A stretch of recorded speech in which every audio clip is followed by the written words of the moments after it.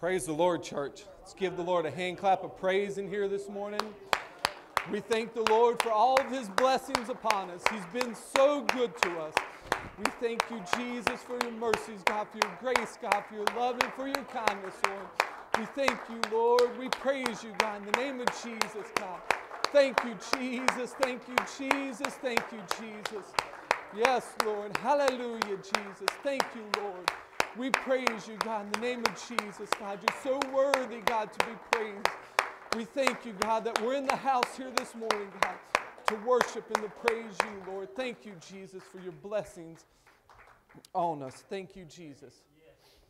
Well, this morning, I guess, is our Christmas Sunday, since we won't be here next week. Just a reminder, since next week is Christmas Day, next Sunday, we won't be here. So this is our Christmas Sunday. So due to that, I decided to keep it a little in the Christmas spirit, and I skipped the lesson that was going to be for this week and moved on to the Christmas Sunday lesson in your Sunday school book. And that lesson is titled, Worshiping with Shepherds and Wise Men. So today we're going to start at our focus verse in Matthew 2:11. And it says, And when they were come into the house, they saw the young child with Mary, his mother, and fell down and worshipped him. And when they had opened their treasures, they presented him gifts, gold, frankincense, and myrrh. And the lesson text is in Luke 2, starting at verse number 15. And it says, And it came to pass, as the angels were gone away from them into heaven, the shepherds said one to another, Let us now go even into Bethlehem, and see this thing which is come to pass, which the Lord hath made known unto us. And they came with haste, and found Mary, and Joseph, and the babe lying in a manger. And when they had seen it, they made known abroad the saying which was told them concerning this child. And all they that heard it wondered at these things which were told them by the shepherds. But Mary kept all these things and pondered them in her heart. And the shepherds returned, glorifying and praising God for all the things that they had heard and seen as it was told unto them. So today, the truth about God is God came to be accessible to everyone. To everyone. And the truth of my life is I will worship God no matter my station in life. And I looked up that word station. In other words, it means your social rank or your position in life. So no matter if you're rich or poor, sick or well, you should worship God no matter what.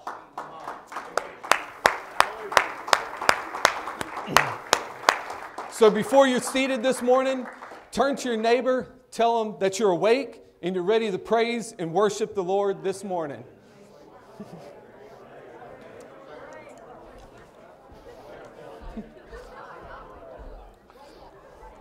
Are y'all really awake this morning? Because I'm definitely excited to be in the house of the Lord this morning. And I'm looking forward to seeing what God is going to do in this place here today. So you may be seated.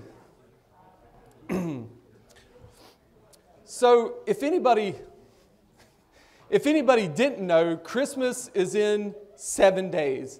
I'm sure unless you live underneath a rock somewhere, you know that Christmas is just right around the corner. Everywhere you look, you can see that Christmas is near. You see commercials advertising things that you should get or give people. There's billboards. Every time you probably go on Facebook or anywhere, there's probably some type of ad for Christmas. Hallmark is starting to play their Christmas movies. The Wolford House Dinner Theater is doing their Christmas show. Ramey Ford Sales Group is begging you to buy a car for Christmas to help their end-of-the-year sales. Go see Larry J. And Sister Judy, I bet QVC has tons of great Christmas gifts going on right now. Everywhere. If you need anything, Sister Judy says QVC has sales like crazy. So every store you go in is packed with people running around trying to get what they need for Christmas, buying gifts upon gifts. You can feel it everywhere you go. But through all the hustle and bustle of Christmas time, we can't forget about Jesus. The real reason for this season that we're in It's not about a jolly fat man in a red suit giving out presents. But if he was real, I hope he gives me something. But that our God loved us enough, that he loved us enough to come down in the form of flesh as the greatest gift ever and give us a way to salvation, to save us from our sin, to show love to all of us, not just the rich and the powerful that the world likes to flock to, but he came down on Christmas Day, born of the flesh, to love all people. So the birth of Jesus is not just a good story to read every year at Christmas, but is a story that we should keep in our hearts year-round. The birth of Jesus was an event that changed the world forever. After that day, nothing would ever be the same again. So in your Bible, that time in between the Old Testament and the New Testament, it's called the 400 years of silence. It was that time that the Lord didn't openly speak to his people. I'm sure he probably still did things for people, but they were used to the prophets and other men of God, God speaking through them speaking to the people. That wasn't openly done during that time. To me, that would be very hard to imagine. Because I hate missing just one service, Sunday service, that we don't get to hear the preached word of God, which is that same thing, God giving a message to the man of God to give to us. So 400 years of silence, be a rough time. But, like we always say, but then the silence was broke on that very first Christmas day. And it was broken by the sound of a baby's cry. The whole world was going to change after that moment, at that first cry of baby Jesus. Now the Creator, the very Creator of all heaven and earth, was now just born in the flesh, was going to be walking around the earth in flesh and bone. This was not just any event. This was an earth-changing event. Never would be the same again event. An event that was going to set up something great, not just for the Jewish people, but something for the whole world. So just mentioning that Jesus was born, that should be enough to make us want to shout and worship right there. Just knowing that our Savior came down. He didn't have to do it, but He came down in flesh for us. He did this because He loved us that much. He came to change it all. No more having to find an animal without spot, without wrinkle, and go do a certain ceremony to get your sins taken away, to blot them out. But now the blood, the very blood that was going to cover all sins, was born on the earth on Christmas Day. The one that would end up accepting us, Gentiles, non-Jewish people, into this great salvation was born that day. He didn't send an angel to do it. He didn't raise up another great man like He did Moses to help out the people to do this. The Lord Himself came down. And that makes Jesus the ultimate Christmas gift ever. The very best gift. The gift that is worth waiting in any long line for. The gift that is worth fighting the crowds for. The gift that is worth the price you have to pay to get it. In Matthew chapter 13, verse number 44, we find this story, and it talks, I just wanted to read this one verse here. It said, "Again, the kingdom of heaven is likened to a treasure hidden in a field, the which, when a man hath found it, he hideth it, and for great joy goeth and selleth everything that he had, and buyeth that one field because of what he found there." It was worth the price. We just have to get our minds off the things of the world and onto the kingdom of God, and we will see, just like this man who found that treasure, that nothing else matters. When you get your mind on the kingdom of God, you'll see nothing else matters. It will be worth every penny, every dime that you got to spend to get it. It will be worth what you have to give up to get it. Giving up all is just a small price to pay for what you will get in return when you go to Jesus. Because Jesus is worth it. Worth the different lifestyle that you'll have to live. Worth all the criticism that you might receive for living for Jesus. It will be worth it all. Because of the birth of Jesus, we have salvation today. We have that promise of eternity in heaven with Jesus in our heavenly home. Mark 10 and 21. It says this, "Then Jesus, beholding him, he loved him and said unto him, One thing thou lackest, go thy way, sell whatever thou hast and give it to the poor, and thou shalt have treasure in heaven. Come, take up your cross and follow me. So Jesus, he ended up taking up his cross for us. So today I'm asking, are we all willing to take up our cross and follow him? Because like I said, when that silence was broken on that very first Christmas day, the world changed. Now we have to make up the choice, our own choice, to either worship the world or to worship Jesus. We have that choice today. Are we going to worship him? Are we going to give him all of the praise day in and day out for all the great things that he's done for us, for the great salvation that he's done for us, for loving us, for the healing that he has brought to our body, for giving us a chance to spend eternity in heaven with him, for all that he's done for us? Are we going to be willing to give it all up, to give up everything else, take up the cross and follow him? Because let me tell you, Jesus is that gift that just keeps on giving. The gift that will give you the joy unspeakable. It says he'll give you joy unspeakable. The gift that will give you peace. A peace inside when there's nothing else, when everything seems crazy and there's nothing to give you peace. Jesus can give you that peace to overcome everything. Because the gift of Jesus is the greatest gift we could ever get. And it is the gift that we need to share to the world. We don't need to keep that gift to ourselves. So we need to worship Jesus. And when you look in Webster, Webster defines worship as this: to honor or show reverence for as a divine being or supernatural power. But I love the next one. It says to regard with great or extravagant respect, honor, or devotion. I love that definition. To regard with great or extravagant respect or honor. Because do you know what extravagant means? It basically means lacking restraint. Lacking restraint. We're to worship our God lacking any restraint. Lacking any restraint out. To not hold anything back, but to give it all. Every bit of us. To worship as much as we can and then go more into that. To worship in excess. Lacking no restraint with their worship. Sounds like David, right? When he brought the Ark of the Covenant back in there, so he danced like a crazy person. Even his wife looked at him and said, man, you were crazy. Lacking no restraint. That's how we're supposed to worship Jesus. Our love for Jesus coming down on Christmas Day to make a way for us to be saved should make us want to worship with excess. Worship him with all of our hearts, holding nothing back, giving it all to Jesus, that greatest gift ever. So today we're going to talk about the story of the birth of Jesus and how it shows us the ways we should respond to Jesus. The very worship that you see in the Christmas story alone. And first we're going to start with the shepherds. In Luke 2, 7 through 8, it says, and she brought forth her firstborn son and wrapped him in swaddling clothes and laid him in a manger because there was no room for them in the inn. And there were in the same country shepherds abiding in the field, keeping watch over their flock by night. Here our Savior was born. Jesus was just born. The King of Kings was born, and they laid him in a manger. Not born in some royal palace like a king would be, but the Creator of the whole world just came down in the form of flesh in such a humble way.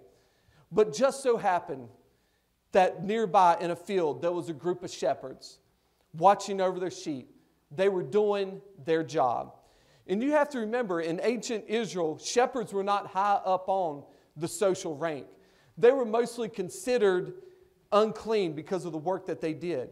They spent their days in contact with dirty, smelly, stinky sheep. They weren't probably the most clean people. Probably had bugs buzzing around them. Cuts and scrapes from dealing with the animals, living out in the wild like that. They probably weren't the people that the priests and the religious people would want coming into the house to worship God, to come into God's presence, treated mostly like outsiders. But that was all going to change. This night was not going to be like all the other nights the shepherds were out in the field watching their sheep. Luke 2, 9 through 14. And lo, the angel of the Lord came upon him, and the glory of the Lord shone round about them, and they were sore afraid. And the angel said unto them, fear not, for behold, I bring you, good tidings of great joy, which shall be to all people. For unto you is born this day in the city of David a Savior, which is Christ the Lord. And this shall be the sign unto you, that you shall find the babe wrapped in swaddling clothes, laying in a manger. And suddenly there was with the angel a multitude of heavenly hosts praising God and saying, Glory to God in the highest, and on earth peace and goodwill towards men. An angel came down, came to these lowly shepherds to tell them of the birth of Jesus. They got to witness this heavenly host of angels praising God that day. All of this for a group of people low on the social ranking scale. The angel didn't come and visit the religious leaders, the priests of that time. Did not come to them to tell them this great news, but they came to these unclean shepherds out in the field. And if you look at that, just like that night, throughout all of Jesus' lifetime, he was always open to welcoming people that were thought to be unclean or even unwelcomed by the religious leaders, the ones that should have been loving him, should have been caring for him. Jesus showed love and compassion to the outsiders. He would make the religious types mad by healing the lepers, eating with tax collectors, hanging out with the low social class people. That's what happened. And here, these shepherds were going to be the very first ones to see the creator of all, the God of the whole universe, the Savior being born in flesh and blood that day. And why I'm pointing this out today is to tell you that Jesus loves you. That Jesus loves you. Jesus will accept you. So don't feel like your past, like your sins that you've done in your past, that it will make it to where God won't love you, that God won't accept you in, because you are worthy of God's attention. Because you are here, because Jesus came down on Christmas Day just as much for you as for everyone else. That's why we need to put away our shame, put away our guilt. Don't let it be what stops you from seeking after the Lord and getting closer to the Lord, because Jesus loves you today. That is the miracle of Christmas, that God was willing to pay the price so that all who are willing to come to Him can come to Him. We can all worship Jesus no matter our past or the situations that we're going through in our life right now. Because if we seek after Jesus, if we seek after Him, He will accept us unto Him. So what did the shepherds do when they got that visit from the angel? We see that in Luke 2 and 15. And it came to pass, as the angels were gone away from them unto heaven, the shepherds said unto one another, Let us now go even unto Bethlehem, and see this thing which is come to pass, which the Lord hath made known unto us. And they came with haste, and found Mary and Joseph and the babe lying in a manger. And when they had seen it, they made known abroad the saying which was told them concerning this child. And the shepherds returned, glorifying and praising God for all the things that they had heard and seen, as it was told unto them. So the shepherds, they didn't sit around. They didn't discuss it. Oh, look at what we've seen, well, we're not really religious leaders, but, we're just smelly old shepherds. We can't leave our job here. We got to watch the sheep.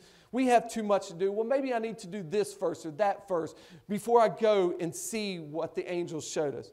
No, it said they were filled with excitement. They were so much excitement inside, and they said, let's go. Let's go. They went with haste. They went to find Jesus, and when they did, they were amazed. They didn't keep it to themselves after they seen it. They ran probably through the whole town. Anybody they found, I can imagine they're probably knocking on doors, telling people, you know what just happened? The angels came down. The Messiah is here. They praised. They worshiped Jesus. They gave it all that they could. They were probably so excited at that point. That visit from the angels made them all agree to leave their flocks, leave all the sheep out there and go and worship. And that should be an example to us today.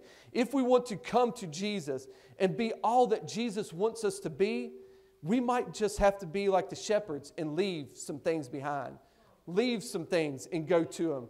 To be able to truly worship God for all that He is, we will have to leave things behind to be able to get close to Him.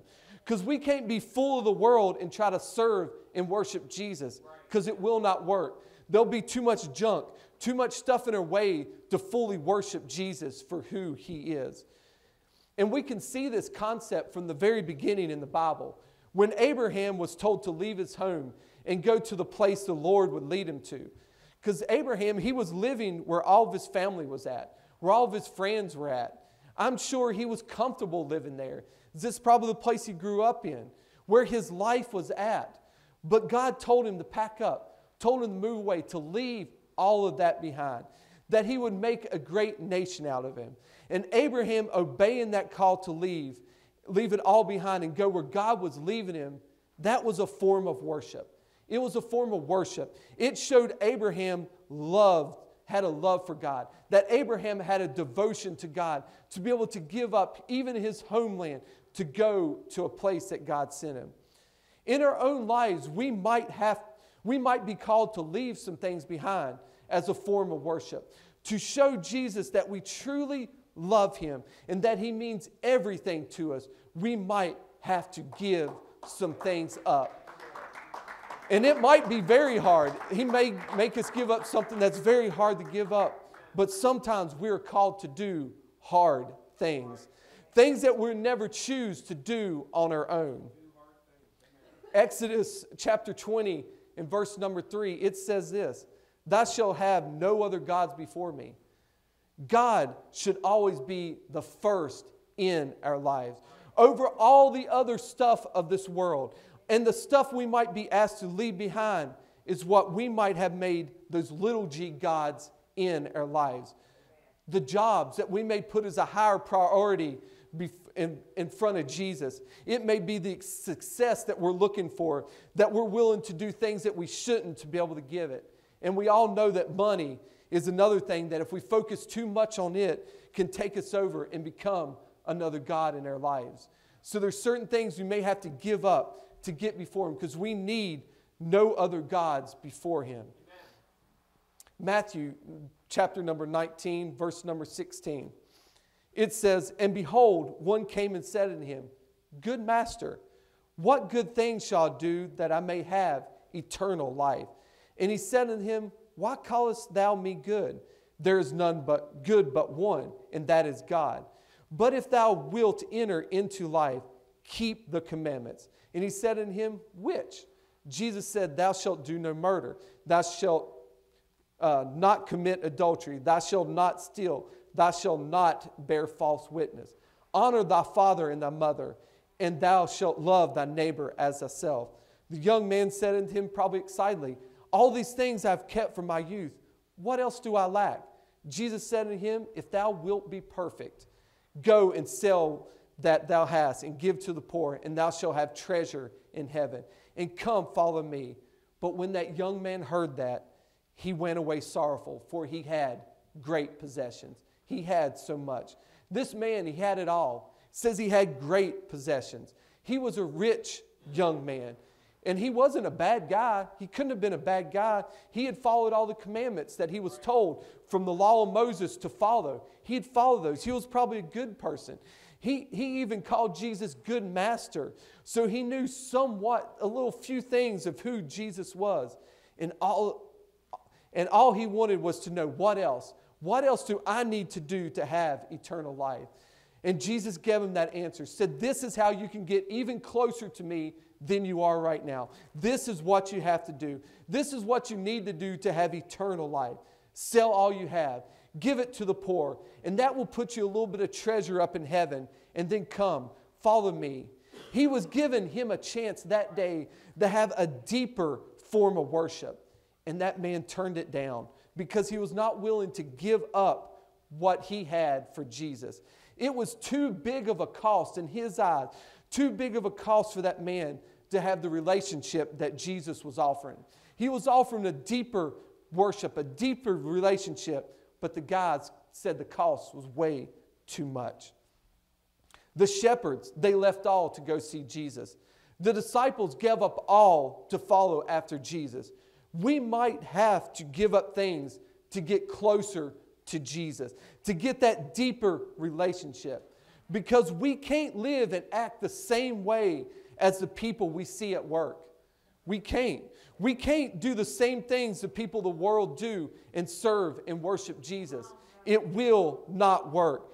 And sadly, and very sadly, sometimes we can't do some of the things their own family members do because that will lead us away from Jesus. That's sad sometimes to think that you may have to separate yourself a little bit from some of your family members because it'll pull you away from Jesus. But sometimes we got to do stuff to get closer to Jesus. Luke 14:26, it says this, if any man come to me and hate not his father, his mother, and wife, and children, and brethren, and sisters, yea, and his own life also, he cannot be my disciple. It's a very hard saying. He gives us such a hard saying here. But Jesus is not really saying it in the way of, hating people like we think about it. But he's saying if you don't love Jesus, if you don't have that love for Jesus more than for your own family, more than your own self, then he said you can't be my disciple. Because it takes something more to have that deep, close relationship with Jesus. It takes a little bit of work. Because to truly worship Him, we must be willing to give up everything and anything that we have to that would get in our way of serving Jesus. The shepherds that night on Jesus' birth were poor, lowly men. So they didn't have anything that they could bring to this newborn king. They didn't have something but they did have something they can leave behind to come and worship Him. And they were ready and they were willing to give up all to go worship the Savior, to go worship the Christ, their coming Messiah. Because the Jews from the law of Moses, all the way back in Deuteronomy 6:5, it tells them that thou shalt love the Lord with all thine heart, with all thy soul, with all their might. The Israelites, they were taught that from birth. They were taught to love God more than anything else. So the shepherds that night may not have had these great gifts to bring to the Savior of the world, but they showed us the very importance of presenting our own selves as gifts of worship to the one that is due all worship. That it should be ourselves sometimes that we got to bring before Jesus for worship, presenting ourselves. So are we willing to give ourselves as a gift of worship to the Lord because of all that He's done for us? The come into the house of the Lord and lift up a joyful noise, the praise the Lord, the clap, the shout, to do all this stuff, to give ourselves as a gift of worship to the God who's done so much for us. Because Jesus is calling for us all to come and worship Him. Those who are rich, those who are poor, those who feel like they have it all, no problems in the world, and those that have problems all over. Maybe sickness is going on. We're all called to come and to worship God, our Savior. Because we should be able to praise and worship our Lord and Savior no matter what situations come our way, in the good times, in the bad times. We need to give ourselves, our time, our attention, and all of ourselves as a gift of worship to the Lord of all. We owe Him that much. Even if problems come our way, we owe Him enough to say, thank you, Jesus. I know it may be an issue. I may have problems, I may have sicknesses, but thank you, Jesus, for your goodness and your grace upon me, for your healing power, because I know that you will bring me through it. So there was another group that night that came to worship Jesus after His birth. And we read that in Matthew 2, verse number 1, where it says, now when Jesus was born in Bethlehem in Judea, in the days of Herod the king, behold, there came wise men from the east to Jerusalem, saying, where is born the King of the Jews? For we have seen His star in the east and are come to worship Him. I was thinking about this scripture this morning. I thought how brave these wise men must have been to go into to King Herod and say, hey, where's the person who's born King of the Jews? A little bravery there. But so now these wise men, they didn't get to be there on that night that Jesus was born like the shepherds did. It was probably around 2 years after the birth of Jesus before they actually seen the King of the Jews that they were coming to find.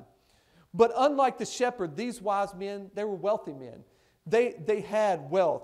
So they didn't come empty-handed And that tells us is another way that we should approach the Lord to worship. That when we come to Jesus, we should bring gifts that tell Jesus we know who He is. And we desire to give Him the worship that He is worthy of. Matthew 2:11. And when they were coming to the house, they saw the young child with Mary his mother. And immediately they fell down and worshiped Him. And when they had opened up their treasures, they presented Him gifts, gold, frankincense, and myrrh. The very first thing these wise men, these Gentiles did, they weren't even Jewish, these were Gentiles did, when they saw Jesus was they fell down, they worshiped Him. That should be the first thing that comes to our hearts, first thing that comes to our minds when we get into the presence of the Lord is to come in, to worship, to fall down and say, thank you, Jesus. It should be the first thing that we think of, to worship the God of all. We should have that heart to just want to worship the Lord for who He is. If we truly knew who God is and we remember what He has done for us, it should not be a hard thing to be able to worship Him.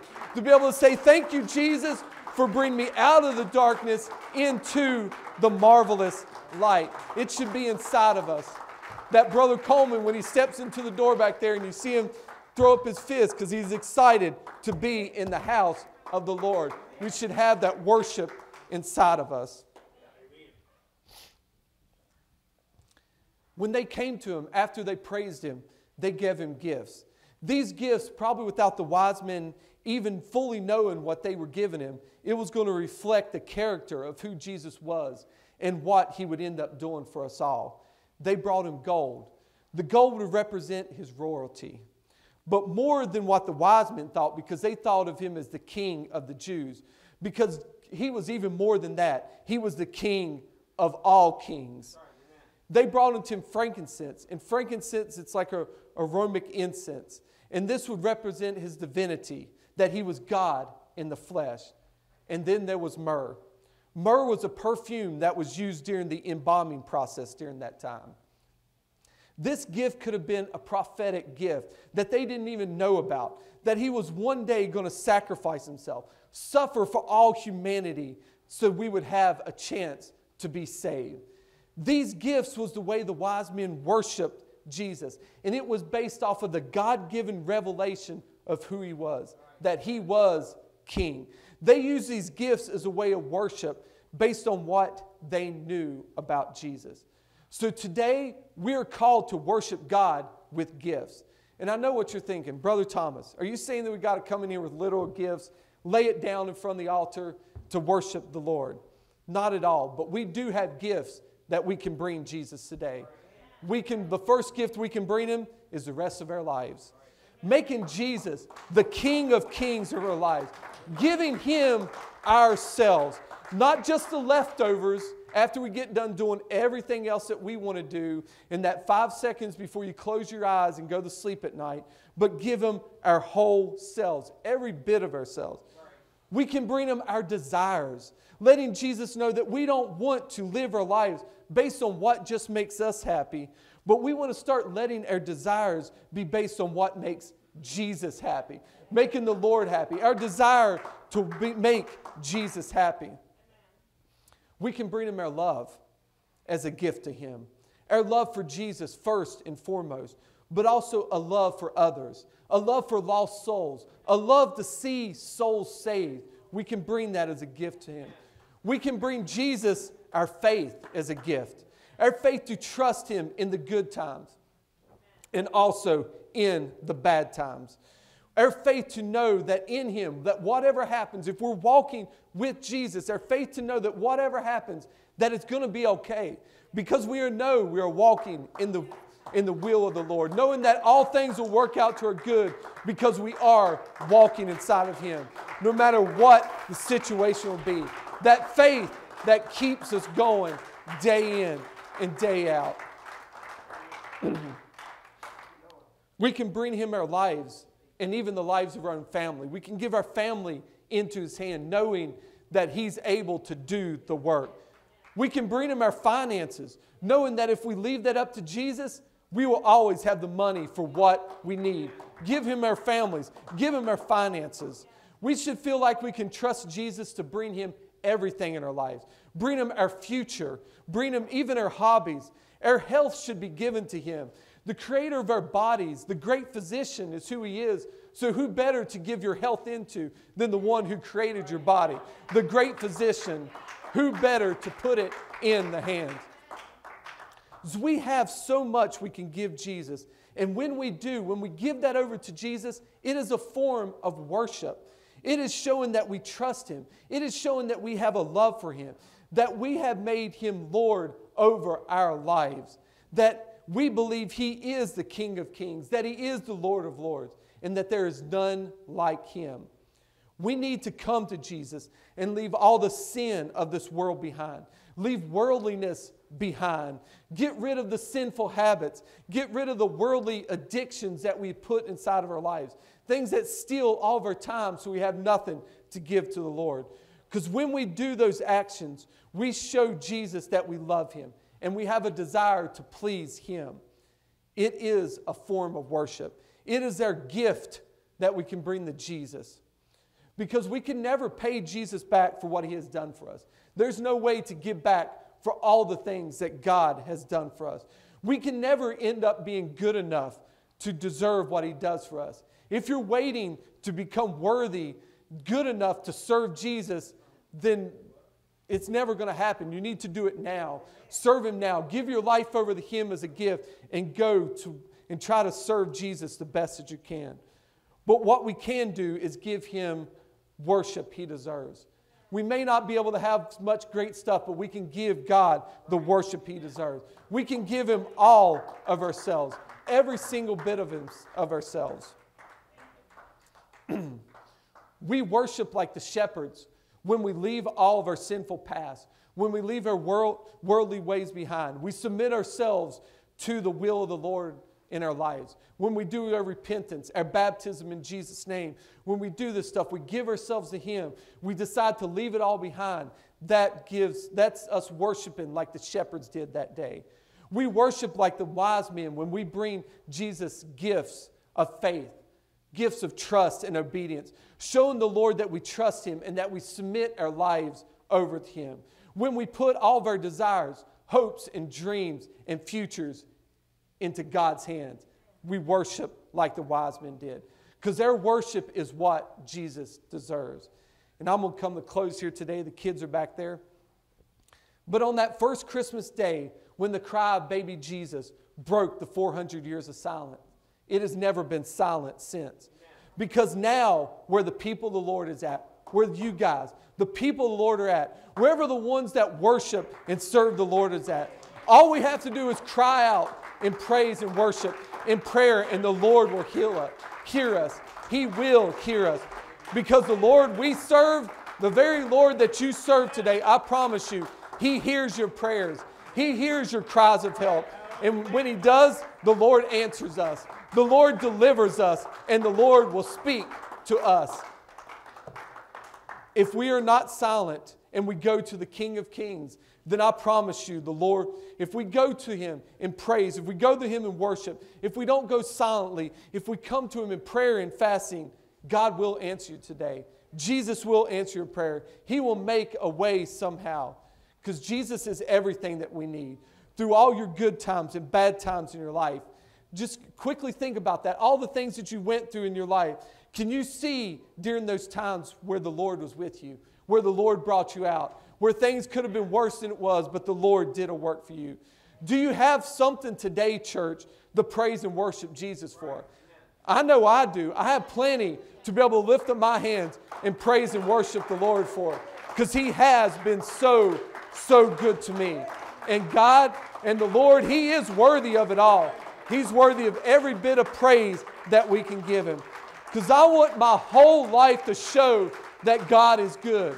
I want every bit of my life to show. And I don't want to miss those opportunities to raise my hand and say, thank you, Jesus. To give Him a little bit of action. And because I want my words and my actions to show Jesus is worthy of all praise and worship. That He alone is all that we need. So church, we need to choose to serve the Lord and worship Him.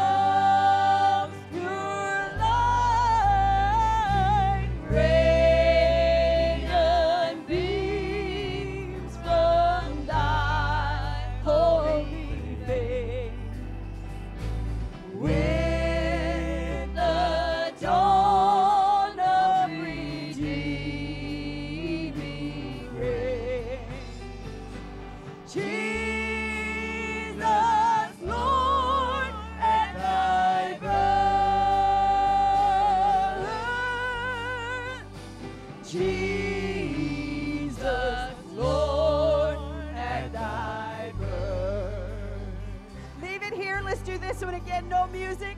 Silent night, holy night, all is calm, all is bright, round yon virgin mother and child, holy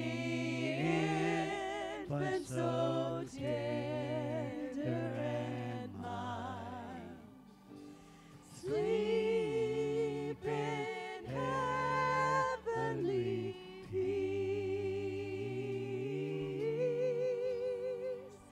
sleep in heavenly peace.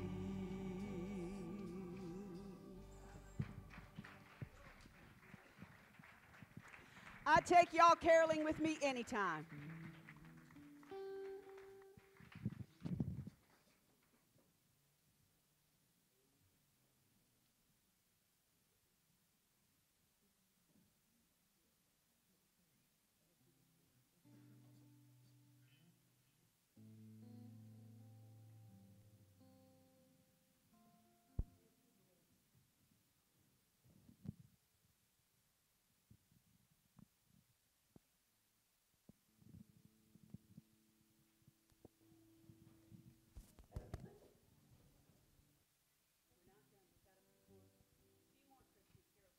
Help us with these two.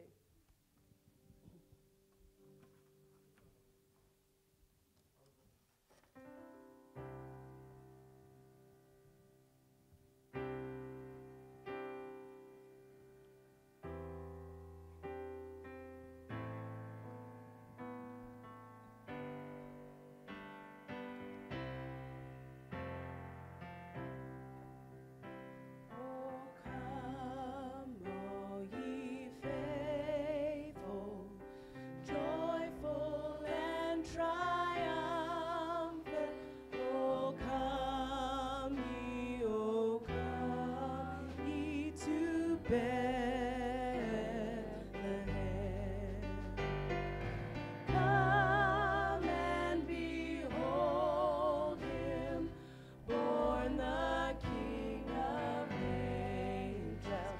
Oh, come, let us adore him. Oh, come, let us adore him. Oh, come, let us adore him, Christ the Lord. Sing, choirs of angels, sing in exaltation. Oh, sing, oh, ye citizens of heaven above.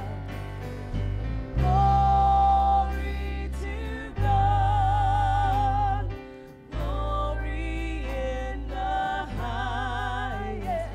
Oh, come, let us adore. Oh, come, let us adore him. Oh, come, let us adore him, Christ the Lord. Oh, come, let us adore him. Oh, come, let us adore him. Oh, come, let us adore him, Christ the Lord. For he alone is worthy. For he alone is worthy. For he alone is worthy, Christ the Lord. For he alone is worthy. For he alone is worthy. For he alone is worthy,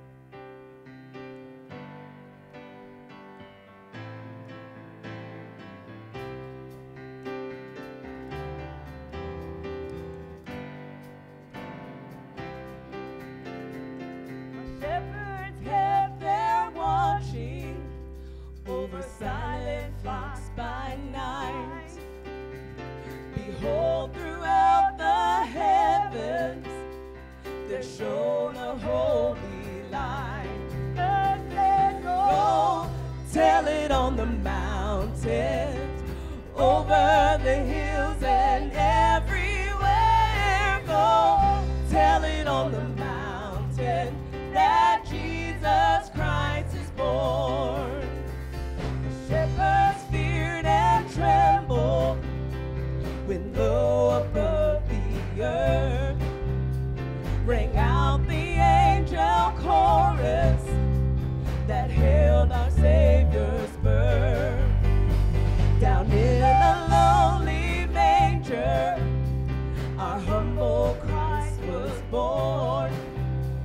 And God sent us salvation on that blessed Christmas morn. And He said, go tell it on the mountain, over the hills and everywhere. Go tell it on the mountain that Jesus Christ is born. I was a lonely seeker, I sought both night and day. I asked the Lord to help me, and He showed me the way. He made me a watchman upon the city wall. And if I am a Christian, I am the least of all. And I said, go tell it on the mountain, over the hills and everywhere. Go tell it on the mountain that Jesus Christ is born.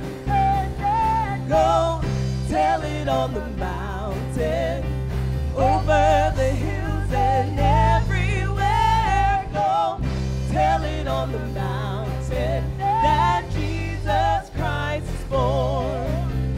That Jesus Christ is born. That Jesus Christ is born.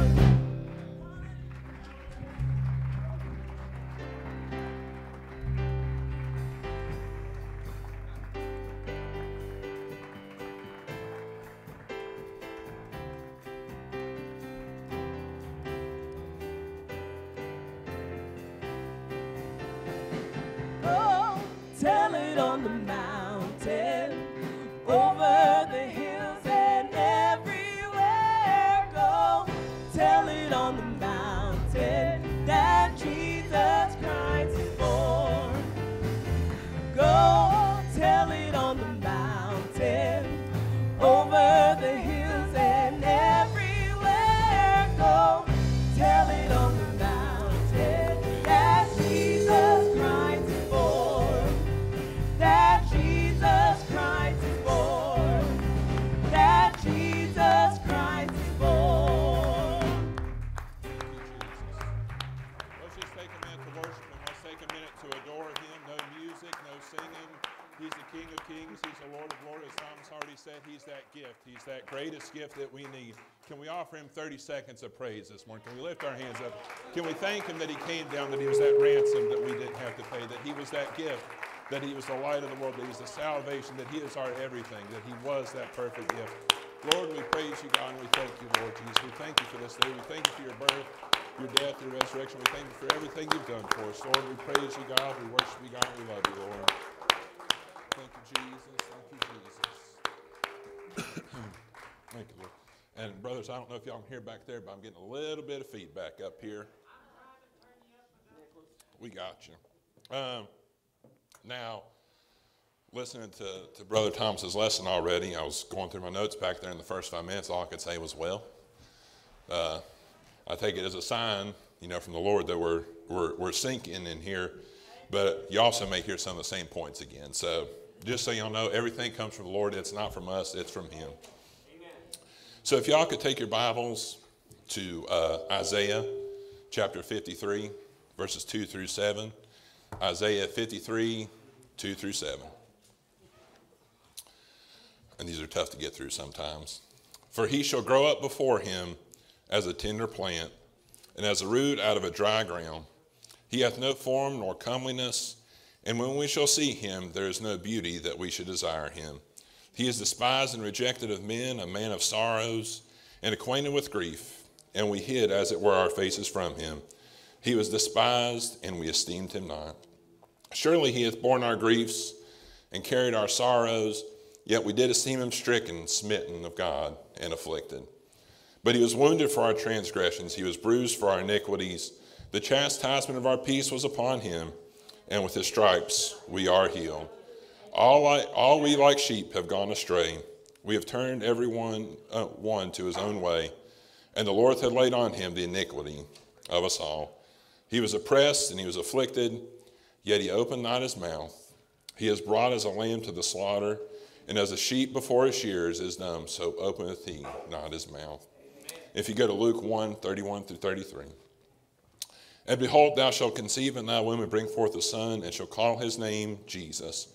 He shall be great, and he shall be called the Son of the Highest.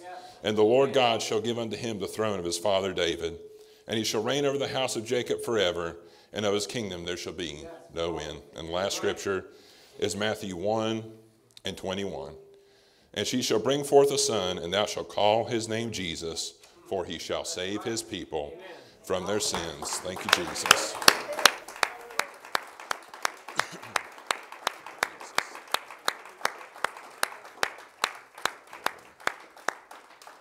So today, I'd like to speak just a few minutes with the help of the Holy Ghost on this thought, born for a purpose. Brother John, if you wouldn't mind praying for us, please.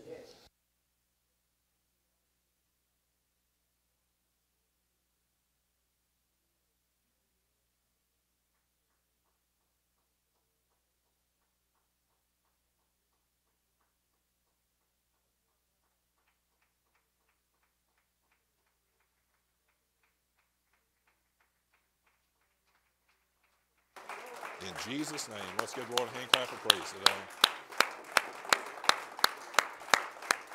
Thank you, Lord Jesus. Thank you, Jesus. And y'all forgive me, and online viewers forgive me as well. We're on week 4 of whatever this junk is going around that I caught from the schools. But hopefully, as Pastor said, we'll get it out of here before Christmas. That's right. He shall save his people from their sins. When Christ was born, he was born with a specific purpose to fulfill. I believe it was Brother Spear last week was talking, and he mentioned David. And he says, what is man that thou art mindful of him? What is man that we deserve this perfect sacrifice? And the answer is something I don't believe our small minds can comprehend. We experience the vastness of God's unending love all the time, but understanding God's love is something completely different. Raise your hand real quick if you would want to pay off all of my debts that I have. I don't see many hands going up. You can see how big of a fight it is right now with the student loan forgiveness. And you got people like me that want it because I have student debt. But then you got some people who don't have the debt, and they're getting a little bit agitated because they don't want to foot the bill for me and my decisions that I did. Larry J., would you offer to call Capital One at any time to pay off my truck right now? No. He's shaking his head no. I don't see too many people raising their hands to agree to that. And I'll ask y'all why not. Because for the past few weeks, it's been preached as we are family, right? That's what we've heard. That was the message. Where's the love? Where's the love for my family that y'all don't want to carry my debts? You see, we love each other and we do a lot of things for one another, but we don't want to pay the price for someone else's mistakes. We don't want to pay the price for someone else's debts. Brother David goes and robs a bank. I'm not going to serve jail time for you, brother. No, I love you to pieces. I'll text you. I love you. I'll do all kinds of stuff. But I ain't going to serve jail time for you because that's your decision. That's your fault. It ain't mine. Larry J. ain't going to pay off my truck, and I ain't going to pay off his because I know in 6 months it's going to be traded away anyway. But God's love is different. He sees our faults. He saw our faults from the very beginning. He knew all our sins, yet he loved us then, and he continues to love us now.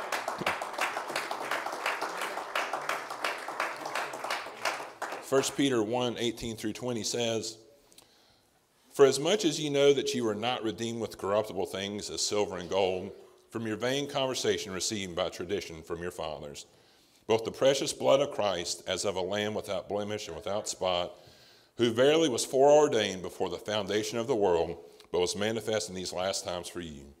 Foreordained, that means he was predestinated. Amen. God knew before the foundation of the world, before Adam and Eve were even here, before he even said the words, let there be light, let there be anything, before he created the heavens and the earth, he knew that he would have to come down and be that perfect sacrifice, that he would have to redeem us from our sins. Paul would go on to write later in the New Testament, so that he was made to be sin for us, even though he knew no sin, that we could be made the righteousness of God in him. Jesus would say that he came not to be ministered unto, but he came to minister, that he also came to be a ransom for many. He came to pay that price of redemption. That's what ransom means there in the Bible, a redeeming price. So again, before there was anything, man was on God's mind. He loved us before we were even created. And how can we fathom that? Now, I know Jared and Anna, they talked about having kids before and whatever, and I love Miles, but I really couldn't love another kid because it wasn't here. But now that the baby's on the way, I'm experiencing that same kind of love because it's already here. I really couldn't love it a whole lot before it was created. I couldn't grasp the concept of another one. But God works differently than we do. He works in the present, he works in the future, he works in the past, he works at all times. And before there was anything, he thought about me, and he thought about you, and he thought about Hagan on that cross. He knew he'd have to be despised, rejected, smitten, mocked, that he would suffer beatings, that he would have to hang on the cross just so we could be redeemed, even though we didn't even exist. As the song says, he suffered it all because he loved me. And again, I can't comprehend that level of love, but that's just how God is. His love knows no limit. It was hard for man to live underneath the old law. There was hundreds and hundreds of commandments. It was tough not to mess up. And from the beginning, God knew that he would always have a new covenant with us, a separate covenant with us. But he also knew that there had to be a price that had to be paid for that covenant. And he knew that there was only one person that was capable of paying that price, and that was him. He's the only one that could fit that or foot that bill and pay that check. Last week we talked about Jesus being the good shepherd and how he said that there's another flock that he needed to bring into the fold. That's us as Gentiles. And before he brought us into the fold, we had no chance at this thing until Jesus was born, until he hung on that cross for us. Now in an instant, God, in his vastness and his awesomeness and his power, he could have just spoken the words and said, guys, go ahead and let the Gentiles in. He could have opened that door wide open. The law, my covenant, all the blessings, everything can be poured out upon the Gentiles. But that's not how God operates. Because he has the power. He can move mountains. He can do lots of things. He can harden hearts. He can soften hearts. He can do whatever he wants to. But God has a special kind of love. He has that agape love. Love that's unending and love that's in action. And God likes to show us his love in action. Excuse me. Because he wants us to show in action just how far his love can reach, that it really knows no bounds. And what's a better option for showing just how deep and how far your love can go than hanging on the cross, than being that perfect sacrifice for the people of the world? He didn't have to be born and dwell among us. There was no obligation. It wasn't written. He wasn't bound to anything, but it was his choice. And again, going back to last week's lesson, we talked about how God told Israel that they would see the breach of his promise. Now, God is always faithful on his end of promises. It's always man that breaks their end. And once we break our end, that's the end of the contract. He's not bound, unless it's by his mercy and grace and he continues to want to do things. But almost from day one, man has been unfaithful to God. We've been rebellious to God. You go back to the garden, Adam and Eve, they had it made. We could all be living in paradise. We could be living it up. No work, no problems, no nothing. But they listened to the serpent. They had everything put out in front of them, and God said, just one thing, don't do this. And what's the one thing they go to do? They go and eat the fruit. And then they ruin it. They blow it all to pieces for everyone else. And it just keeps getting worse and worse through times. Gentiles are out there living it up. They're serving their false god. They're enjoying all the sin that this world has to offer. And you think God's people, Israel, would be different. Sometimes yes, but most of the time, no. We all know the roller coasters of ups and downs that they had, how they defiled the temple. You look at early in Josiah's reign, when he's moved, he begins cleaning out the temple. They begin doing the repairs and everything. And they stumble upon the book of the law. It says that they found the book of the law. It had to be found. Not even the king or the high priest knew its location in the temple. That'd be like Dwayne coming in here and not being able to find the Bible. That'd be pitiful. That'd be sad. But that's the shape that Israel had found themselves in during those days. You go all the way back to Exodus. God brings them out of bondage, and within a couple days, they go right to complaining. They see a little bit of trouble. They come to the Red Sea, and they're like, oh, did you bring us out here to die? Oh, that it was better that we lived in Egypt. Sure, we were under bondage, but at least we had some good stuff back then. And that just keeps building from there, the murmuring, the complaining, the rebellion, and it keeps going all the way till they build the golden calf. And there's more and more idol worship. There's more and more sins. And God gets to the spot that he wants to wipe them all out and start over. And I don't blame God one bit. But with every generation, sin just grew, and God gave chance after chance after chance. But sin continued to grow and to grow. You had people sacrificing their kids to Moloch through fire. You had the worship of Baal and the Canaanite gods. They set up groves, and I'm not going to go into all the messed up stuff that was involved there. They even allowed the Sodomites to live right beside the temple. That's how bad the nation had gotten, how far they had shifted away from God. And we've had many lessons talking about how God gave them chance after chance, but eventually God got to that point when he said, you're going to know my breach of promise, and he said, you're done as a nation. This is when God wipes Judah and he wipes Israel off the map because they stiffened their neck and they wouldn't turn and hearken unto what God said. And then as Brother Thomas talked about, for about 400 years, you really don't hear much. Not much is recorded. But here's another example of how God's love differs from ours. If somebody keeps wronging us over and over again, if somebody makes us mad, we'll just cut them out. We're done. We're done with them in our lives. People will go long periods of time wanting nothing to do with someone that's wronged them. Even over the smallest and the pettiest of things, we're just ready in an instant to cut people out. And if God wanted to cut man off right there, he had every right to do that, to just be done with us. Be up there with the angels, let man do what they wanted to do until they finally destroyed themselves. And we talk a lot about the world being a wicked place today, and we see a lot of things, but it was pretty bad back then too. If you go back to when they came out of Egypt, and their estimates, it varies because I know the Bible lists it's like 500, 6,000 soldiers, people, men on foot, and then you had the multitude and all mixed in. So roughly 1 to 2 million people came up out of Egypt. And between the Exodus and the time of the prophet Elijah, there was a space, depending on where you date the Exodus, of 400 to 500 years. And probably safe to assume that the populations of Israel and Judah went up at that time. But for the sake of being very, very conservative, let's just say the population stayed at 2 million people. And when Elijah's now on the run from Jezebel after he'd done slain the prophets of Baal, and he feels all alone, he feels like he's the only one serving God, God tells him, he says, I have set aside 7,000 people who have not kissed Baal, who have not fallen under Baal. And that's sad. That's 7,000 people out of 2 million. That's 0.35% of the people were still serving God. The original number that was brought out of Egypt, 99.65% of the people had given up on God. If you did those percentages with the number of people in America now, you'd have maybe 1.2 million people in church. You'd have close to 330 million people out living how they want to live. Think about how wicked those times were back then.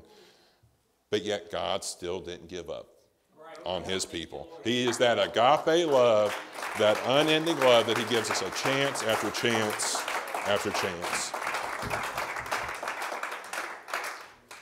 And it got to a point where it was so bad when it was time for Israel to be wiped out and it was time for Judah and the kingdoms to be wiped out, that if you looked, you had the kings, the princes, the priests, the men of God, all the way down to the commoners, were all involved in idol worship. They were involved in sin.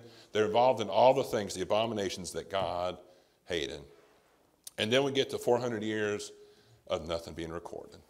This is what they call the Hellenistic period, when Alexander the Great and the Greeks and all that take over. But nothing is recorded in our Bible. And like Tom said, does that mean God was silent? No. He was probably still talking to people. But there was no nation of Israel at that time. And if you're a first-time reader to the Bible, you might think that God threw in the towel on man. But he was just actually waiting. And as we often talk about, even though when we don't see it, God's still working. At 400 years, we don't hear much, but God's still pulling some strings and working some stuff out.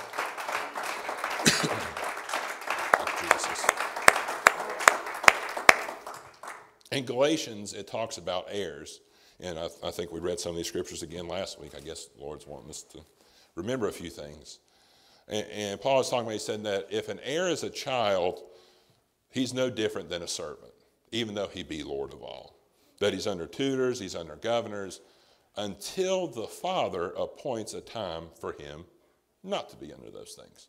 Until the Father decides it's time for him to come be an actual heir.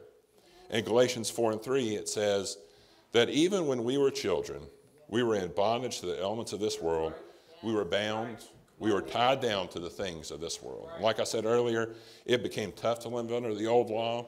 And we also know that it's hard not to become tangled up in the things of this world, because those things can bind you down and can weigh you down. And in the very next scripture, we see God turn the tables in Galatians 4:4-5. And it starts off with our favorite word, but. That word right there means the game has changed. But when the fullness of time was come, God sent forth his Son, made of a woman, made under the law, to redeem them that were under the law, that we might receive the adoption of sons. If you can go back to verse 4. But when the fullness of time was come, when it was the right moment, like I said, God wasn't just sitting there cutting us out. He wasn't sitting on his hands.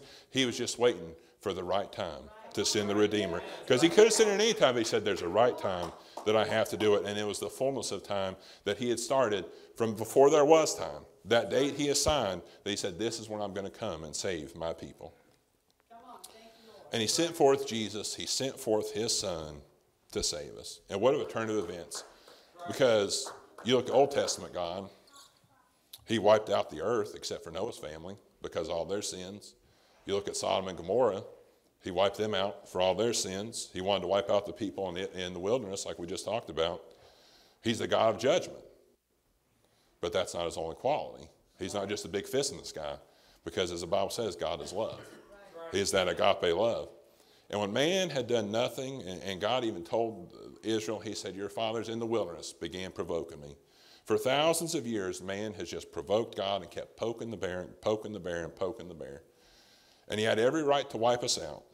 But instead of wiping us out, he says, you know what? I'm going to redeem those people. They've messed up, but I'm going to give them yet another chance. Where once he had sent messengers to Lot saying, get your family out of the city. My judgment is coming.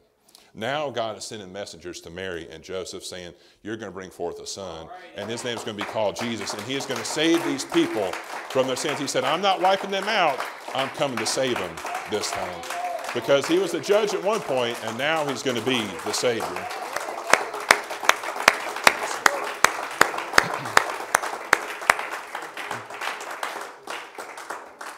When Jesus calmed the storm, they said, what manner of man is this, that even the sea and the waves and the storms all obey him? Before the miracles, before the signs, before all the wonders, people could look at this child, they could look at this baby and say, what manner of child is this? Isaiah said that a virgin will be with child and shall bring forth a son, and thou shalt call his name Emmanuel. We know that means God with us. That's in Isaiah chapter 7. In Isaiah 9:6, it's a familiar Christmas scripture. He says this, for unto us a child is born, unto us a son is given, and the government shall be upon his shoulder, and his name shall be called Wonderful, Counselor, the Mighty God, the Everlasting Father, the Prince of Peace.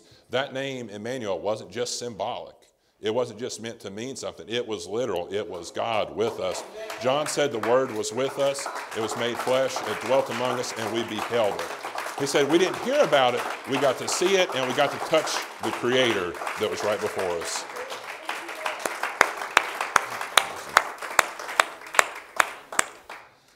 The angels are telling Mary and Joseph, this is no ordinary baby. This is the Messiah. This is the Savior of the world. What we prophesied about for centuries upon centuries is now going to be coming out of your household. A baby that was born for a purpose. And you could say he was born to die. He was born to show God's love for us. 33 years he walked this earth, and he was born just so God could understand man. Job said there's no daysman betwixt us and God. There's no advocate. How can I go to God?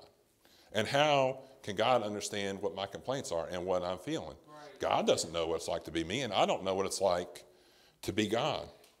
Right. But what we have now is that advocate, because what you go through, Jesus has already been through. Right. All the suffering that you have, Jesus has already suffered.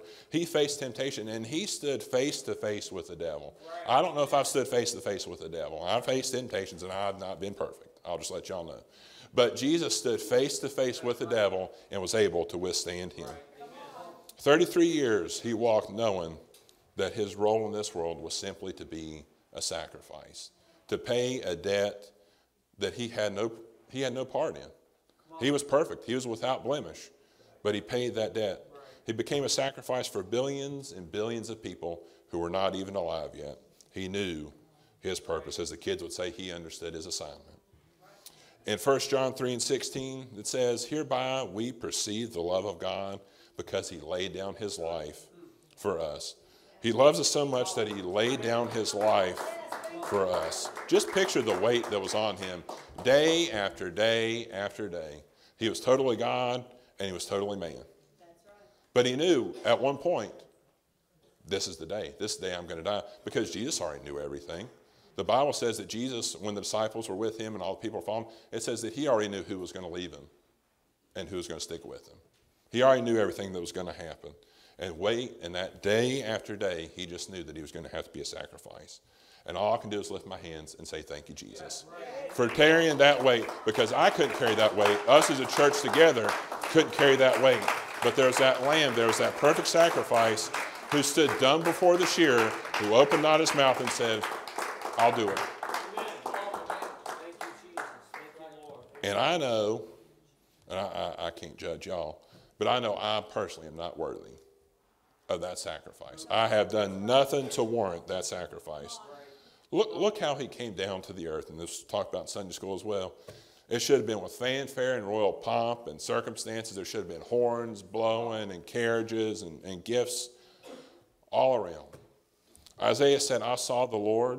He was sitting on his throne, and the train of his robe filled the temple. In the old days, the longer the train, the more majesty, the more power, the more status, the more wealth you projected as a ruler. A long train is a statement. And just the train of God's robe filled up the whole temple. That should tell you how awesome and powerful and majestic that he is. Jesus.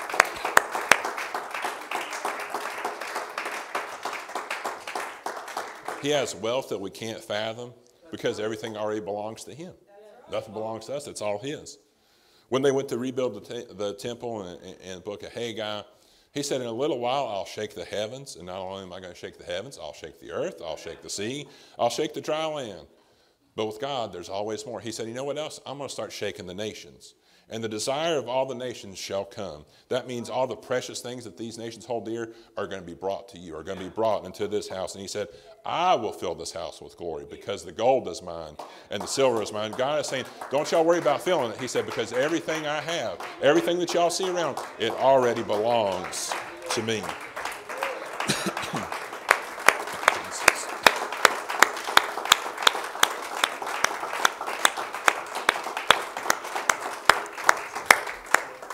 Yet even though he has it all, he chose, it was his choice, he still chose to come in a lowly birth. Not to come as a king like he deserved with all the royal ceremony, but instead he was born in a manger in little old Bethlehem. And Dwayne loves when I do this. I'm sorry, Pastor. I'm trying to get better at that. It's been a minute since I've referenced the For Him song up here, but they have a Christmas one called A Strange Way to Save the World. And it was kind of written from the point of Joseph. It talks about, why me? I'm just a simple man of trade. Why him with all the rulers in the world? Why in the stable filled with hay? Why her? She's just an ordinary girl. This is such a strange way to save the world. How can a child born in a manger inherit the throne of David and rule over the house of Jacob forever? Because before there was even time, God worked it all out. And how blessed are we to have a God that lowered himself, that came down from heaven, that took on a fleshly robe to be born, to be suffered, to die, to be that ransom for all of us. He didn't have to do it, but he did it anyway. He didn't have to take the stripes for me, but he did it for me, and he did it for my healing. He didn't have to take the crown of thorns and the embarrassment and the shame, but he did it for his children. He didn't need the nails through the hands. He didn't need the whippings and the side pierced, but he did it for us anyway. He could have called thousands, he could have called legions of angels down from heaven to defend him, to keep him from experiencing all that. But instead, he endured it all. Jesus understood his purpose. For the suffering of one, redemption became available for all. Amen. That's right. And his birth truly was, as Thomas said, the greatest gift this world had ever seen. Because all like sheep we had gone astray. And God laid our iniquities on Jesus. Even though we're the ones that mess up, he said, you're going to be the scapegoat. You're going to be the ransom. You're going to be the one that pays for everything. Like I said, he stood there like a sheep before the shearer, dumb. He didn't open his mouth. You read the Gospels, he was totally God, but he was also totally man. The flesh side, I believe, had some dread when it came time for the crucifixion. Because he said, if possible, let this cup pass before me. Nevertheless, not as I will, but as thou wilt. And then he went back and prayed again. He said, if this cup won't pass away from me, except I drink it, thy will be done. He knew it was ahead of him, and he took it on anyway. And without his birth, I don't know if we'd be here in church today. Everyone says, remember the reason for the season. And as a church, we better recognize that that's the truth. We better recognize that his birth, what it meant for us, what kind of doors and opportunities it opened for us. Because we read earlier in Galatians about the fullness of time and God sending his son. Imagine God waiting an extra 2,100 years to come down on this earth. Where would we be today? We'd be outside. We wouldn't be in the flock. We wouldn't be here. We wouldn't experience the presence and the power of God. We'd be like all the other Gentiles as the heathens. That would be us. We'd have no shot at this thing. So that's why we need to worship, and that's why we need to praise God for his birth, that he came down to be that ransom for us, because that birth helped open the door for redemption. It's the reason you have the ability to sit on a pew today. And again, without that birth, that door is closed for us. But because he came down, the door is now wide open. And if he'd waited 2,100 years till I was gone, I wouldn't have the spirit of adoption. I wouldn't be able to be a part of the family. I couldn't call myself a joint heir with Christ. I couldn't cry, Abba, Father. Imagine not being able to cry out to God. When you're in trouble, when you're in trials and turmoils, when things go wrong, who are you going to cry out for? When you're a kid, you go to mom and dad. When you're an adult, God help me. But if he had waited, you couldn't say, God help me, because you wouldn't even know him. You'd be like just everybody else. And his birth also started the process of us being grafted in, contrary to nature. When we begin the process of being able to be a part of that fold, and it allowed us to be able to call him as our shepherd. Like I said, from the beginning, God has always had a master plan. And if you read the whole book, you'll see the plan ensures that he has a bride at the end of time. From beginning to end, you go and study the whole book, you'll see his desire. His will is to have a bride, is to have the church with him. And his birth had a purpose because it started the ball rolling on the redemption process. And it kept rolling from Calvary all the way to Pentecost. And it's going to keep rolling until we hear that trumpet sound. That separation between us and God, between man and God, was now removed. That was symbolized in the veil being torn. And you went from being able to enter God's presence once a year to now that we have the Holy Ghost, we can experience it 24/7. I experience it here at church. I've experienced going down the road and other places. And it's all because he was born and he came, he lived, and he died. He gave us that opportunity. And you don't have to be a part of a certain tribe anymore. in order to experience the presence of God. Because Moses and Aaron, all those cats, they had to be a specific group. But now it's available for everybody. Because the Bible says there's neither Jew nor Greek, there's no Gentiles, there's no nothing. Because we're all one in Christ Jesus. And his birth helped start the adoption process. And now, like I said, now I can be a joint heir with Christ. But Jesus is not the only one that was born for a purpose. Each of us has something that God wants to do in our lives that God wants to use us for. And we have to be willing, whatever it is. Remember, Jesus said, not my will, but thy will.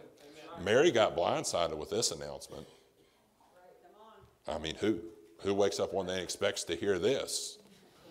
You're about to have a baby, and she's like, I don't think that's possible. And they're like, nope, you're the one and only. You're the virgin birth. And by the way, it's the Messiah. It's a child of the Holy Ghost. It is the Savior of the world. You've got to raise him, Mary. You've got to love him. And you've got to watch that baby hang on the cross to die for your sins. Talk about coming out of left field. And how does Mary react? Luke 1:38. Behold, the handmaid of the Lord, be it unto me according to thy word. She's saying, here I am, Lord. Use me for your will. We talked about last week being a yes man for God, and that's exactly what Mary was. And that's the same mentality we need to have. God, whatever you call me to do, here I am.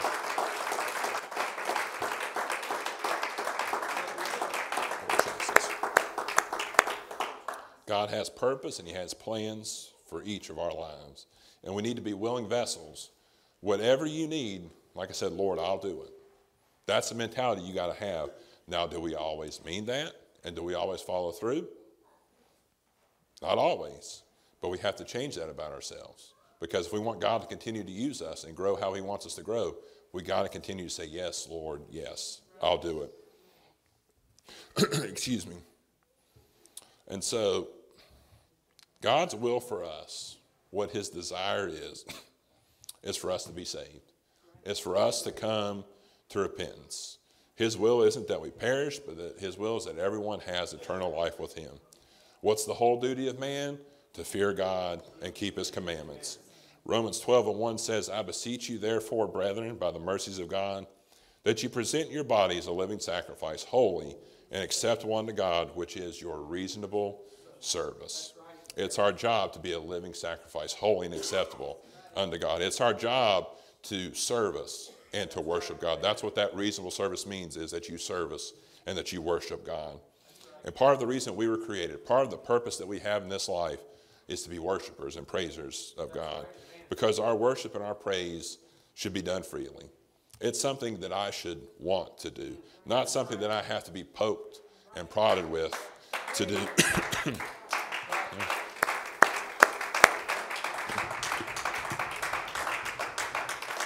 Because Psalms 150 says, praise him on the instruments, praise him in a song, praise him in a dance.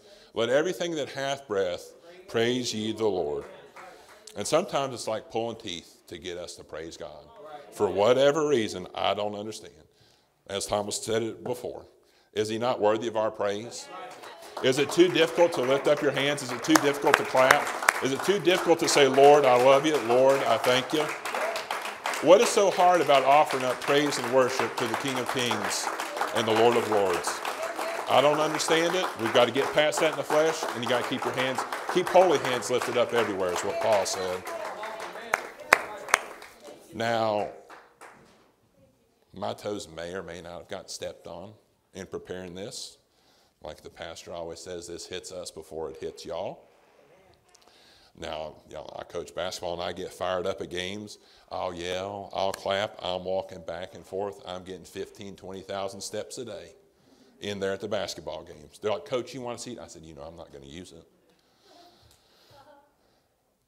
And I get intense. I've broken markers. I've gotten a technical. It's one of my friends I grew up with, she came to the game. She said, I had no idea you had that inside of you. I was like, well, it's basketball. It's different. I didn't know it until last year. But when I started having to put ice on my toes is when you start thinking about, do I put that same intensity to my service to God? Do I put that same intensity to my worship for God? Because if we're not offering him our best praise and our best worship, what are we really offering him? Do you think he wants a half-done sacrifice? Go find out what God did with people who offered up improper sacrifice. Saul lost his household. Okay? God does not want an empty or a halfway done sacrifice. And we all get excited. I know y'all get excited about stuff out in the world. You'll clap your hands. You'll get your hands up. You'll scream. I've even done the Ric Flair, woo, at a basketball game. But when it comes to church, it's like it's a different atmosphere. We have a different mindset. And it should be the complete opposite. Instead of getting excited out there, we should get excited every time that we come in here. What about church doesn't excite you when you come inside?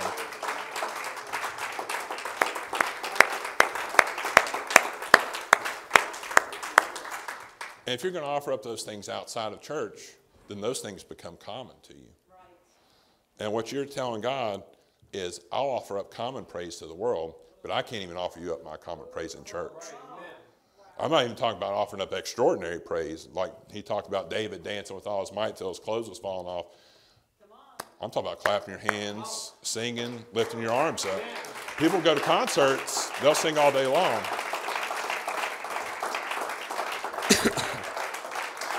I know sometimes, and it's sad, we'll give the Lord a hand clap of praise after we finish reading off the names on the cancer list, and you'll have people sitting there. People can't even lift their hands up. They can't even muster a clap. And if there was ever a time to start praising him for not seeing your name on there, it's right now, because we've seen how fast things can change. So if you want praise him now in the good times when you're not on the list, don't go bother talking to him when you find yourself on there.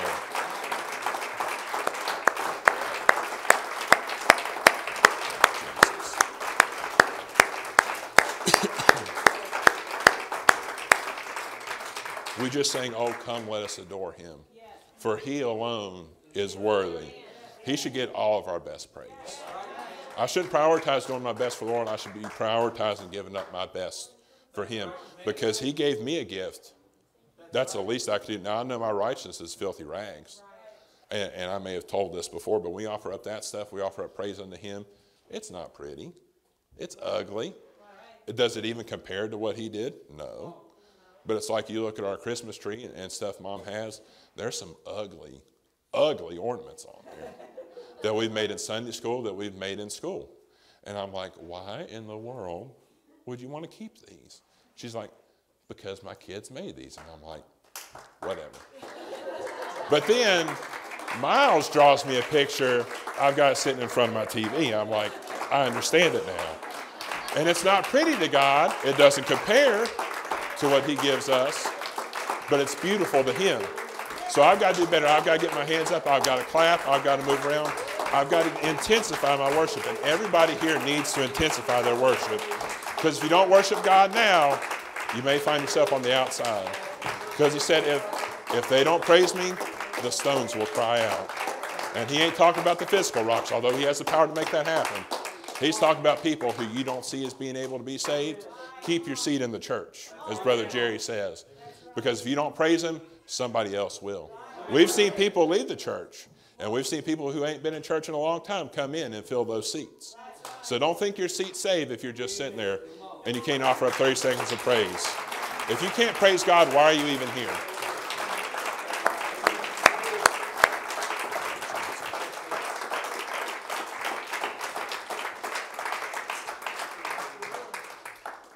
Like I said earlier, everything is God's, and everything that we have. And the Bible even talks about how our bodies, we're temples and temples of the Holy Ghost, but our bodies are not even our own. This flesh that causes us so much trouble, it's on loan to us. It's been given to us because he purchased it all. He paid the bill for the spirit that goes inside, the Holy Ghost goes inside, and he paid for the body as well. The breath you have in there, the food you eat, the clothing, the Word, the Holy Ghost, everything you see around you.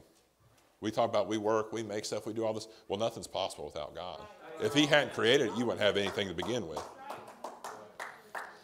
So everything you have is because of him. Is that not worthy enough of your worship? prayer is another part of our purpose in life. That's communication with God, and communication with God is necessary. Is prayer a top priority for you every day? How often are you talking one-on-one with God? What is man that he is mindful of us? What is man that God desires to speak with us? God, the creator of heaven and earth, desires to speak with me and you on a daily basis. How do I fit into that pay scale? I'm this little, he's this, but yet he still wants to talk to me. The Bible says God spoke to Moses face to face as a man would with his friends. Is Moses any better than us? Is Moses any different than us? If Moses can do it, I can do it. Jesus said men ought always to pray, that men ought always to communicate with God. It was preached last week. 5-minute prayers ain't going to cut it. If you can't find time to pray, you better make time to pray. Because when times get tough and you need to get a prayer through, you may not have the juice to get it up there. It may get lost between here and God hearing it in his holy temple. You got to have a little booster. You got to have that power built up to where you can get it sent up into heaven. And God sees everything. He knows how we live our lives. He knows what we do day to day. He knows our schedule. And at some point during your day, there is always time to pray. There's always time to talk to God. And it just may mean cutting out some of the things that the flesh wants you to do. If you can watch TV and TikTok and argue on Facebook all day, you can find time to pray. And if he sees that we have time to pray and we don't capitalize on it, how do you think that makes him feel? Because the time that we have is a gift from God. And if we're not using it properly, we're squandering our gift. And we talked at length about the talents. You waste your talents, he's going to take it and give it to someone else. People ask, how'd your papa get so close to God? Because he set multiple hours a day aside just to pray every day. He got up early, and then he did it in the evenings, and he did it just to pray for each of y'all. And unless you actually saw it in action, it's tough to understand. I know Nana saw it a whole lot. It was a long, long prayer. And then we had separate prayers when, we would get together as family, everybody hold hands, we say the Lord's Prayer, and Papa would say stuff at the end. And I remember Damon talked about it as a kid. He said, I'd just sit there, and I'd start looking up at the sky. He said, because Dad, name would pop in Dad's head, and before you know it, he'd already prayed for half the county before we went to bed. But the Bible says the effectual, fervent prayer of a righteous man availeth much. Fervent means mighty or powerful. How can we have mighty prayers with a weak prayer life? You're not going to have a mighty prayer. You're not, like I said, you're not going to be able to reach him into his holy temple unless you have a mighty prayer life. Jesus says, greater works will you do than I do. That's a big statement because Jesus did a lot of stuff. And it's recorded in there. He says, I reckon there's not enough books in the world that can contain all the acts that Jesus did. And Jesus said, you're going to do greater works than I do. And I'm 31. Jesus was already a year into his ministry at this time, and I'm starting to compare our resumes. He's got me beat a little bit. He's edged me out that much. But I've got the Holy Ghost. I told you I've had since like 7th grade, 16, 17, 18 years, however long ago that was. I should be doing works.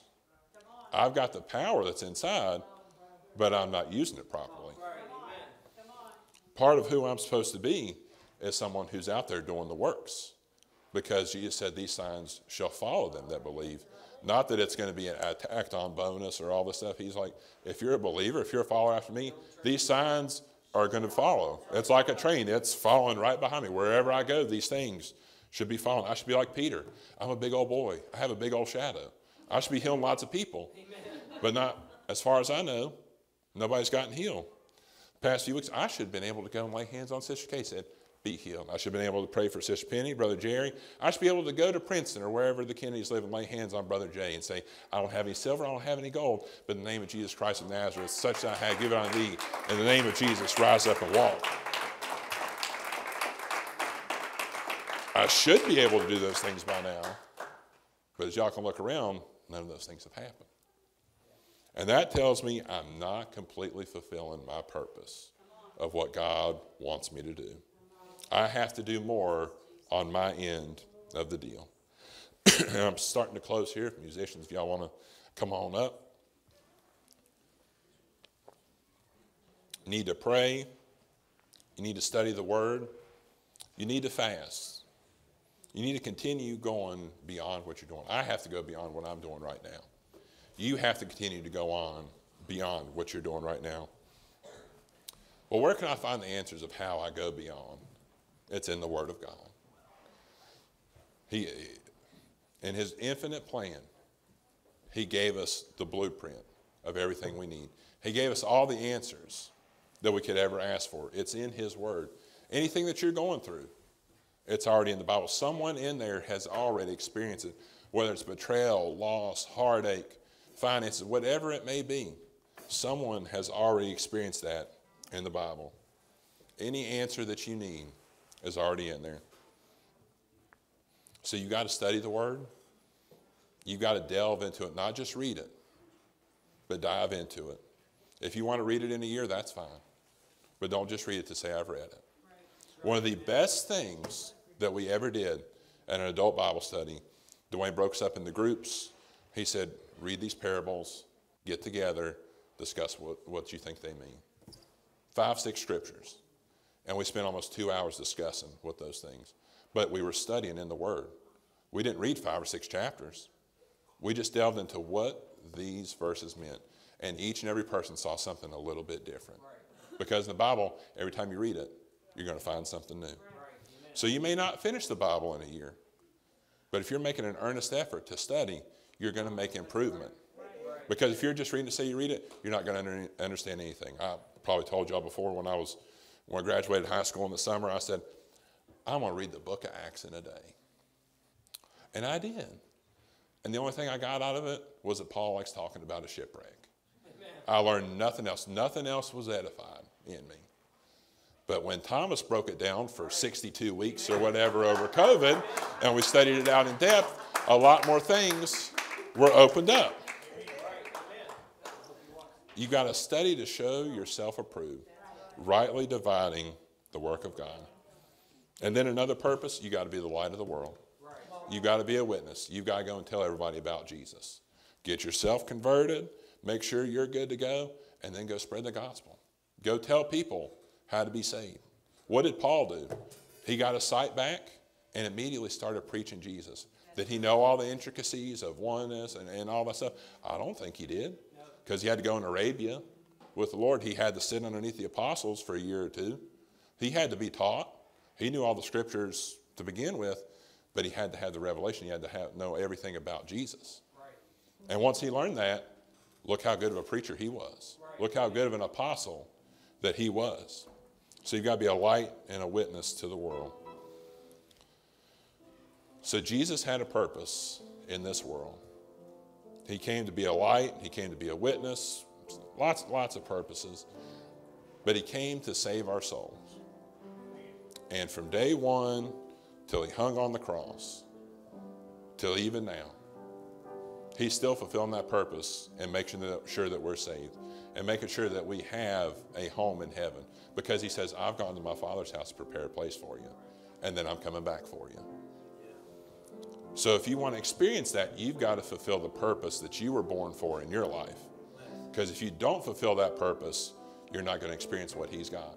And that ain't me saying that. That's the Word of God.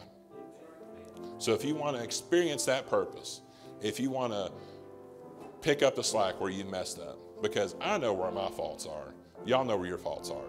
We ain't fooling anybody, and you ain't fooling God, because he's seen everything that we do. He knows everything that we've done. But come to the altar right here. And I ain't knocking people to pray at your seats or anything like that. But I was talking about things that have become common to you. If you prayed in the same spot for 15 or 20 years, take a step out. Do something a little bit different. Come out of your comfort zone. Because if you're still in that same spot for 10 or 20 years, that means you ain't doing something right. You're spinning your tires. And so maybe it just takes showing God, I'm willing to step out of my comfort zone. God doesn't ask me anything to do. Well, he's not. If someone ain't going to leave the home, if someone ain't going to do something, he ain't going to ask you to do it. Elisha and Elijah said, let me go with you. And he ended up slaying that ox, and he ended up doing everything. He left everything behind. He left everything that he knew was comfortable. The disciples, all Jesus said was, follow me. They gave up all their lives. Everything they knew, everything they were comfortable with, they gave it up for him. So if you truly want to fulfill your purpose today, come to the altar. Step out of your comfort zone.